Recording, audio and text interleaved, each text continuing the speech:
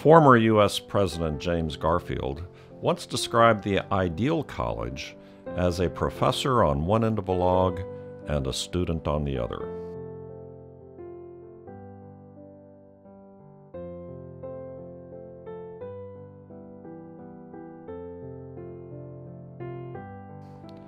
With its emphasis on personal education, Center has always embraced the spirit of Garfield's metaphor. But when Center opened for instruction in 1820, Garfield's description fits Center almost literally. We had a single building, Old Center, half its present size. It housed 2 professors and 5 students. It sat half a mile from the village of Danville, a few hundred people in a few dozen houses, many of them log cabins. What dreamers the founders were to think that such a modest, isolated enterprise could somehow become a beacon of learning for their young nation. Yet, Center barely survived its first decade. Writing half a century later, Center President Ormond Beatty noted that in 1830, Center was, quote, without reputation, without endowment, and without students, end quote. That was the year John C. Young arrived to take up the job as president. He moved quickly to put the college on sound footing, but he was not all about raising money and recruiting students. In 1840, Center student Moses G. Knight wrote to his brother, "I think that Mr. Young makes it a point to learn the character of every mind in his class." By the time President Young died in office in 1857, Center had been reborn with more than 250 students, a substantial endowment, and an excellent reputation. Its alumni included a sitting vice president of the United States.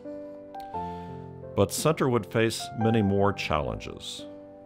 The Civil War came to Danville in 1862, with the Confederates and then the Union Army alternately occupying the campus. In 1873, about a third of the endowment was stolen in a Louisville bank robbery. Financial panics and ensuing depressions in the 1870s, 1890s, and 1907 strained the college enrollments and budgets just as the Great Depression and World War II would do in the 1930s and 40s. Yet Center survived, it adapted, and it grew. Center also built on the inclusive intentions of the founders. They established Center as a Presbyterian college open to men of all creeds. But in its early decades, Center took the first steps toward inviting women to study here as well. 4 daughters of President John C. Young had completed all degree requirements by 1851. 2 more women became the first to receive diplomas in 1883. And in 1962, Center completed the transition to full coeducation by moving the women here from the old KCW campus. The 1960s, of course, coincided with the Civil Rights Movement.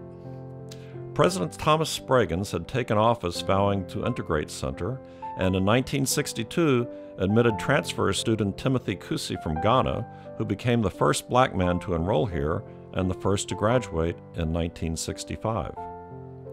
President Spraggins also built much of our campus, most notably the magnificent Newland Hall, which has hosted so many memorable events, including 2 vice presidential debates.